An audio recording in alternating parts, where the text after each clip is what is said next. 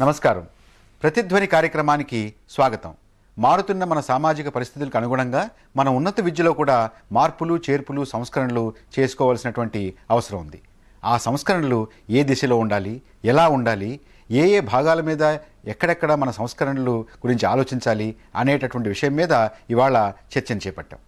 ఈ చర్చలో పాల్గొనడానికి నలుగురు ప్రముఖమైనటువంటి విద్యావేత్తలు మనతో స్టూడియోలో ఉన్నారు. ప్రొఫెసర్ కె హరగోపాల్, దేశంలో ప్రఖ్యాత విద్యావేత్త, నేషనల్ ప్రొఫెసర్, భారత ఉన్నత విద్యా వ్యవస్థ పట్ల సమగ్రమైనటువంటి అవగాహన, దృక్పథం ఉన్నటువంటి వీరు ప్రస్తుతం హైదరాబాద్ కేంద్రీయ విశ్వవిద్యాలయంలో ప్రొఫెసర్గా పనిచేస్తున్నారు. ప్రొఫెసర్ కేసీ రెడ్డి, రాష్ట్ర ఉన్నత విద్యామండలి చైర్మన్, గతంలో సుదీర్ఘకాలం పాటు ఆంధ్ర విశ్వవిద్యాలయంలో ఆచార్యులుగా పనిచేసినటువంటి వారు.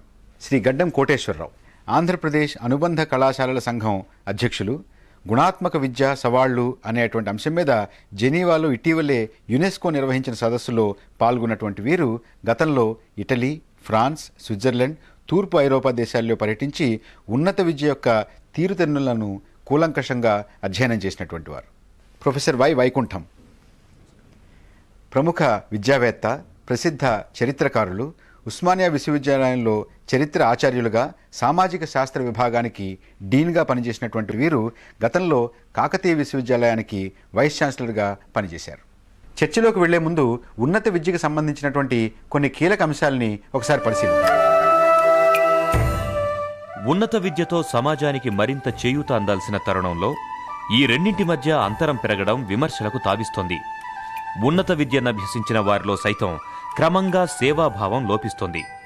ఇందుకు యూనివర్సిటీల్లో సైతం సిలబస్కు అనుగుణంగా శిక్షణ లేని ఉపాధ్యాయులు, మూస పద్ధతిలో జరుగుతున్న బోధన ఓవైపు కారణభూతమవుతుండగా, మరోవైపు యూనివర్సిటీలు కేవలం పట్టాల ప్రదానానికే పరిమితమవుతున్నాయన్న విమర్శలున్నాయి. చదువర్లకు ఉపాధినివ్వని తీరు వల్ల లక్షలాది మంది నిరుద్యోగులుగానే మిగులుతున్నారు. వివిధ అంశాలపై పరిశోధనలు సైతం ల్యాబ్లకే పరిమితమవుతున్నాయి. కొత్తగా సిలబస్లోనూ చేరని పరిస్థితి నెలకొంది. ఉన్నత విద్యారంగాన్ని సమాజ అవసరాలకు అనుగుణంగా తీర్చిదిద్దాలన్న లక్ష్యంతో ఎన్నో కమిటీలు ఏర్పాటయ్యాయి. ఆయా కమిటీలు చేసిన సిఫారసులు సైతం ఆచరణకు నోచుకోవడం లేదు.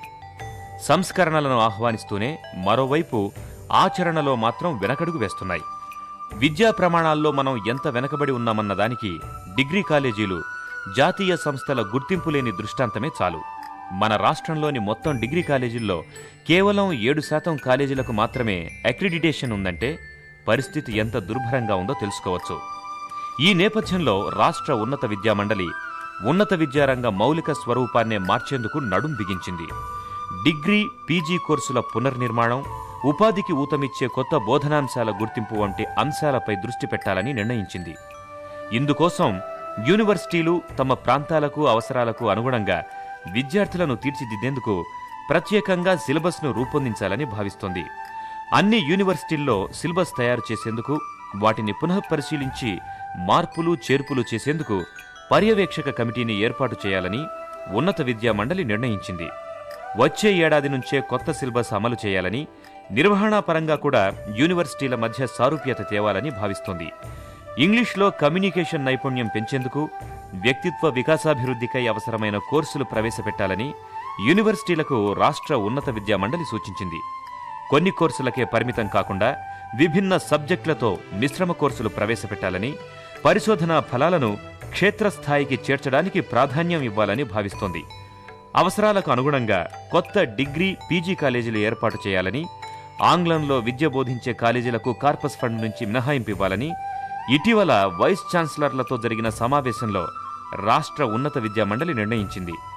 ఉన్నత విద్యారంగం సంస్కరణల బాటలో సాగితే కానీ ప్రయోజనాలుండవన్న భావన వ్యక్తమవుతోంది.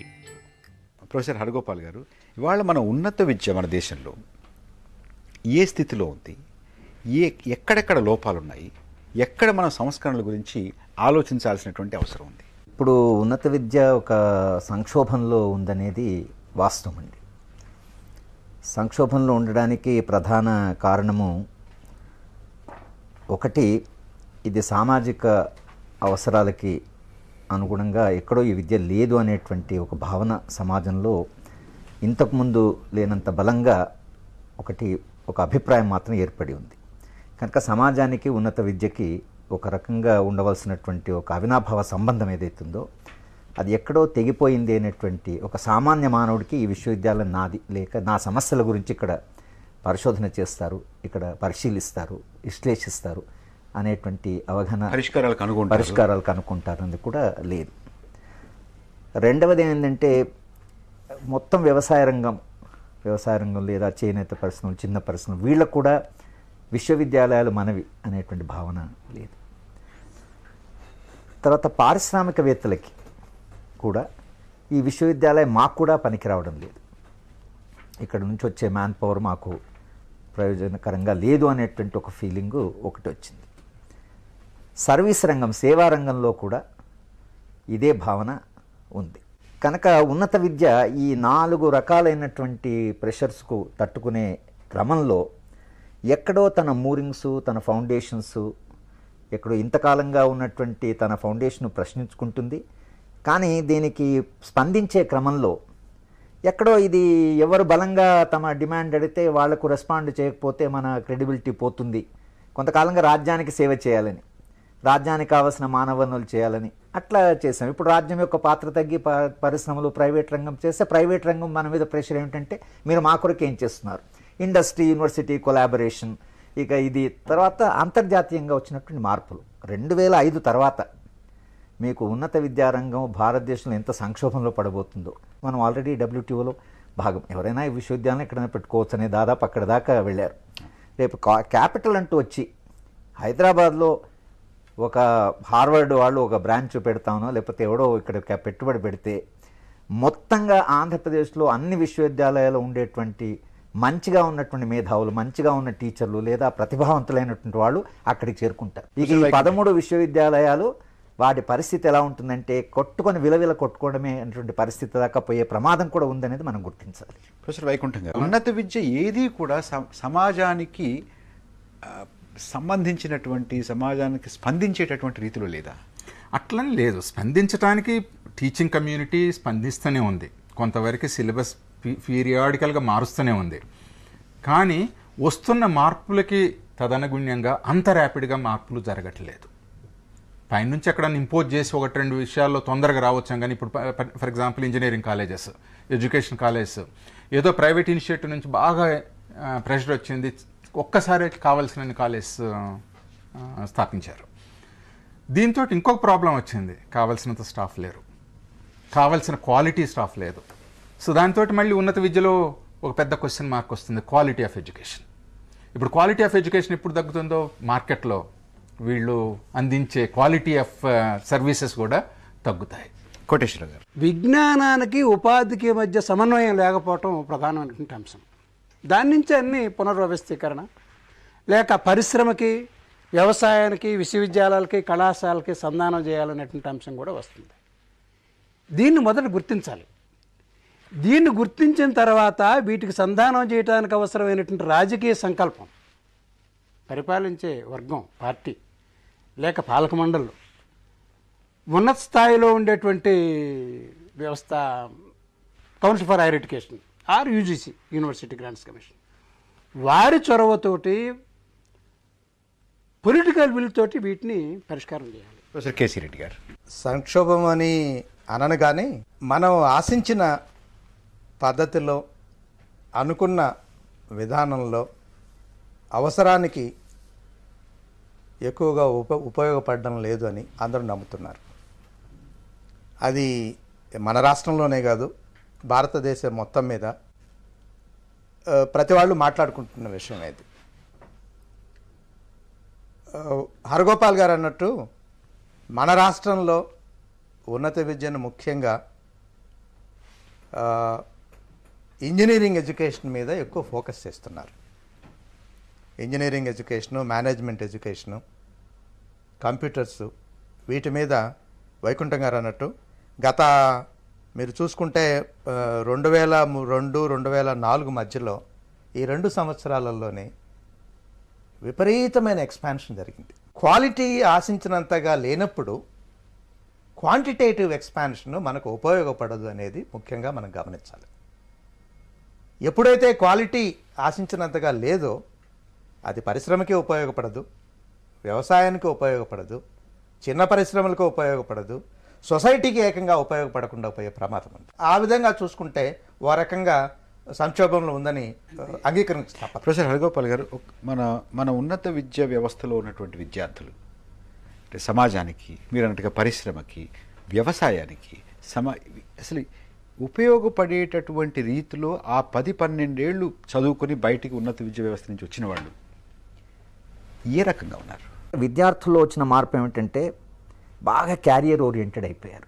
అంటే సెంట్రల్ యూనివర్సిటీ వరకు వస్తే they have to get a carrier. చాలామంది విద్యార్థుల యొక్క కళ ఏమిటంటే అమెరికాకు వెళ్ళిపోవాలి. ఇది ఎందుకు ఇలా జరిగింది అని అంటే నేషన్కు ఒక విజన్, అంటే మన దేశంలో ఉండాలి, ఈ దేశానికి ఉపయోగపడాలి, ఈ దేశాన్ని అభివృద్ధి చేయాలి అనేటువంటి కాంక్ష మన ఉన్నత విద్యా వ్యవస్థ మన విద్యార్థులు కలగజేయడంలో విఫలమైంది. అంటే ఉన్నత విద్య అనే దీనికి మనము టోటల్గా అంటే దాన్ని బ్లేమ్ చేసి లాభం లేదనుకోండి. ఇది యాటిట్యూడ్ అంటే తల్లిదండ్రుల దగ్గర నుంచి ప్రారంభమవుతున్నది. మా నాన్నగారు మాకు చదివి చెప్తే మా పిల్లోడు ఏదో ప్రయోజనకరంగా కావాలి, వాడితో సమాజానికి పనికి రావాలని కనీసం ఆయనకుండే చైతన్యంలో మా పిల్లవాడు ఏదో చదువు చెప్తున్నాడు అని ఆ మాత్రం ఆయనకు ఉండేది. ఈరోజు తల్లిదండ్రులకు ఉండేటువంటి యాంబిషన్ అంతా తమ పిల్లలు అమెరికాకు పోవాలని తప్పించి, అంటే ఒక సెక్షన్ చెప్తున్నా, పేదవాళ్ళ సంగతి ఆ పిల్లల సంగతి వేరు, కానీ ఒక వర్గము ఇలా తయారవ్వడం వల్ల ఏంటంటే ఈ ఒక ఆర్డినరీ ఒక ఎవరేజ్ యంగ్ పిల్లవాడికి ఉండే ఆదర్శం, ఒక యంగ్ పిల్లవాడికి ఉండే కళలు, తాను సమాజానికి ఉపయోగపడాలనేటువంటి కాంక్ష, ఇవి మిస్సింగ్. వాడికి ఎంతకాలం బాగా కష్టపడి చదువుతారు మా పిల్లలు, నిజంగా కష్టపడి చదువుతారు వాళ్ళు. మీరు లైబ్రరీ ఇప్పుడు 24 గంటలు ఓపెన్ చేయాలని పెద్ద డిమాండ్, ఇది చాలా ఒక హెల్దీ డిమాండే పిల్లల నుంచి. ఈ కష్టపడడం అంతా ఎందుకంటే రేపు రాబోయే సుఖం కొరకే, కానీ సమాజానికి ప్రయోజనకరంగా ఉండాలి. మన సమాజం 100 కోట్ల మంది, 1/5 ఆఫ్ ది పాపులేషన్ ఈ దేశం ఉన్నారు, హ్యుమానిటీ ఇక్కడ ఉంది, చాలా సమస్యలు ఉన్న దేశం ఇది, ఇక్కడ నేనుండి ఏదైనా ఉపయోగపడాలనేటువంటి ఒక అంటే ఆదర్శమైన ఆ తపన, అది మేము చదువుకునే కాలంలో మా విశ్వవిద్యాలయంలో కొంత కాకుండా కొంత ఒక స్ట్రగుల్ ఉండేది. ప్రణాళిక, అవసరం, ఆవశ్యకత వీటికి సమన్వయం లేదు. అలాగే వారు చెప్పినట్టుగా ఎందుకు ఈ భావాలు లేవు? సామాజిక విలువలు, చైతన్యము, నైతిక ప్రవర్తన, సమాజంలో వాడి బాధ్యత, వ్యక్తిగతంగానూ బాధ్యత, సామాజిక వ్యవస్థ నిర్మాణానికి వాడికి పాత్ర, ఇవన్నీ కూడా చిన్న స్థాయి నుంచి రావాలి. చెప్పట్లేదుగా. సామాజిక విలువలని విద్యార్థులకి ఇంటర్మీడియట్ స్థాయిలో కానీ డిగ్రీ స్థాయిలో కానీ మన దేశ అవసరాలకు అనుగుణంగా, మన సామాజిక జీవితానికి అనుగుణంగా వాళ్ళకి చెప్పడం లే.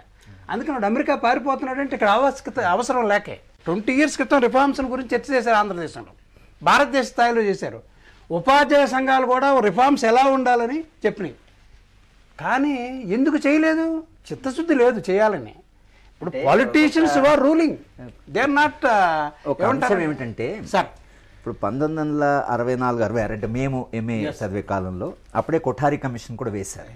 అంటే దేశంలో ఉండే ఆలోచన విధానం ఎలా ఉందంటే, నేను కమిషన్ నుంచి యూనివర్సిటీస్ యొక్క రెస్పాన్సిబిలిటీ ఏమని కొఠారి చెప్పింది ఏంటంటే, it's a conscience of the nation and అసెసర్ of the national way of life అని ఒక మాట చెప్పాడు. రెండవ అంశం ఏం చెప్పాడంటే, the business of higher education is not primarily to give society what it wants but what it needs, and obviously they are not always identical. అంటే ఈ విజన్ 1960లో మేము చదువుకునే కాలంలో నేషనల్ లెవెల్లో కూడా సమాజం ఏం కోరుతోందో అనేటువంటి కాకుండా సమాజానికి ఏం కావాలో అనేటువంటిది ఉన్నత విద్య ఇవ్వాలి. ఏది అవసరమో ఏది కావాలో అనేటువంటి అన్నిసార్లు కూడా ఒకటేగా ఉండేటటువంటి అవకాశం లేదనేటువంటి మాట చక్కగా చెప్పడం జరిగింది. నిన్న కాక మొన్న రస్తోగి కమిటీ రికమెండేషన్స్లో కూడా వారు చెప్పిన గొప్ప పదం ఏం చెప్పారంటే, ఉన్నత విద్య అనేటువంటిది మిగిలిన వృత్తులన్నిటికీ తల్లి లాంటిది. ఈ తల్లిని సక్రమంగా చేస్తే మిగిలినటువంటి వ్యవస్థలంతా కూడా బాగుపడతాయని చెప్పారు.